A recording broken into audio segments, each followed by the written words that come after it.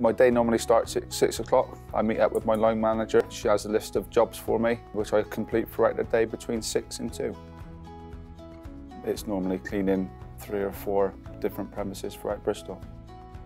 It could be the registry office, it could be a library, it could be a school. Sometimes in the week I'll do Monday to Friday at the same venue. In the morning, say a school, so I'll see the same caretaker, the same other cleaning staff.